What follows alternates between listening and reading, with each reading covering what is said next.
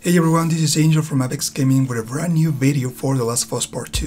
If this is useful, don't forget to leave a like or check the playlist right here in the top right corner for more videos of the game. In this video I am going to show you the location of the long gun holster so you can better your odds in combat in The Last of Us Part 2.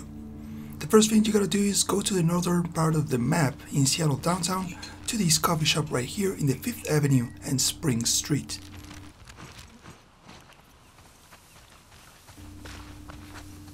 Enter the bathroom at the back and pick the key on top of the diaper changing station. Examine the key to reveal a new location in the map. Let's keep an eye out. Might be worth checking out. Now go to the 6th Avenue and Marion Street and enter the pet shop using the alley door.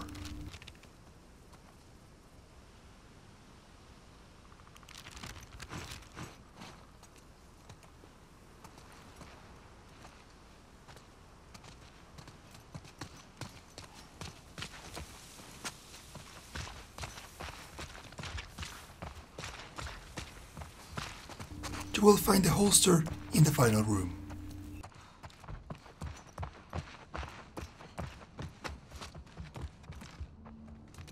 I think we got everything here. Hope this was useful, thank you for watching and keep enjoying the game.